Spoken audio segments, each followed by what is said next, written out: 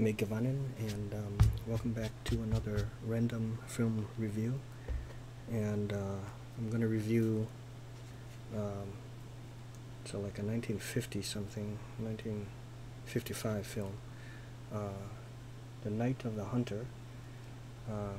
Now I reviewed this like a long ass time ago, but so you know it doesn't exist anymore. But this film stars Robert MEECHAM, Shelley Winters. That's all I know. Yeah.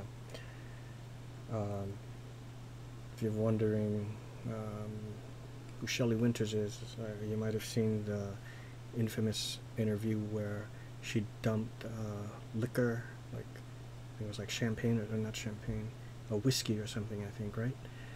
Dumped it on Oliver Reed during an interview in the Carson show. But anyways, yeah, let me just hold on. Sorry about this. Okay, yeah, this is I have this on Criterion, and okay, there we go. Yeah, and this film is I think it's just one of the all-time greats.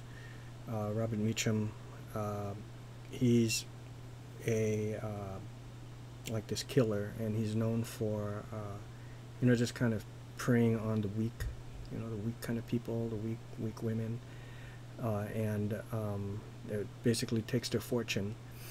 And Shelley Winters' character, her husband, he stole a bunch of money and hid it somewhere. There's a secret place, which I won't spoil that, and he gets thrown in prison. And just one day in the prison, you know, he meets Robert MEECHAM, and I don't, for some reason, I'm never good at remembering these friggin' names now, but, oh, Harry Powell, god damn it, Harry Powell, okay.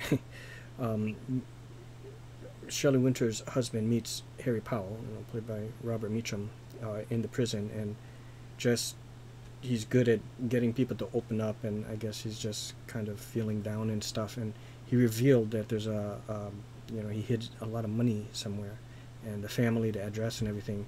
So when he gets out, I think he killed him, or he died, but I think he killed him. And when Robert MEECHAM got out, he posed as a preacher, as you can see. It doesn't look like a preacher, but I mean, I don't know, you know, old school preacher. Oh, and something else. Yeah, so he's got like love tattooed on his knuckles, kind of, you know, his finger knuckle things, and he has hate on the other one. That's like a famous thing.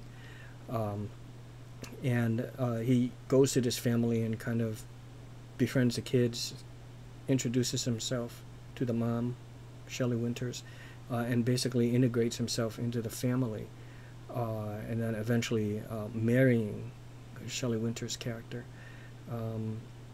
And then the whole thing is him trying to uncover where this treasure is, and only Pearl, the little girl, which is, that's Pearl, knows where it's hidden, you know.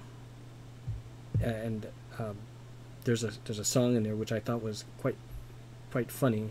You know, I guess it's a religious song, bringing in the sheep, or sheaf, you know, and you know, it's the song was bringing in the sheaf, bringing in the sheaf, and I thought it was bringing in the sheep, but then my good friend Todd corrected me. This is like a long ass time ago now, so I know now what it is, but before, you know, I didn't know.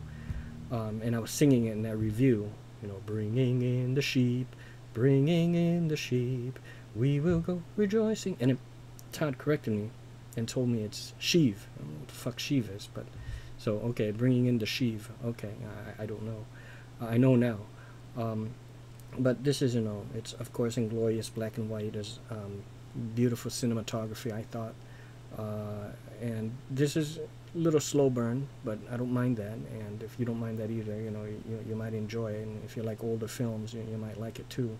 One of the most, to me at least, famous scenes is there's a sort of like a magical boat ride that the little girl Pearl and her brother take when trying to escape the grasp of Harry Powell.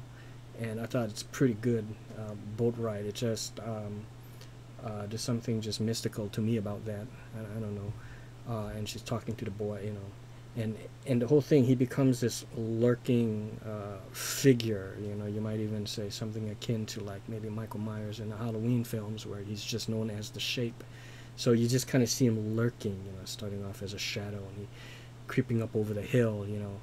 And the music that plays, just absolutely well done and beautifully crafted film.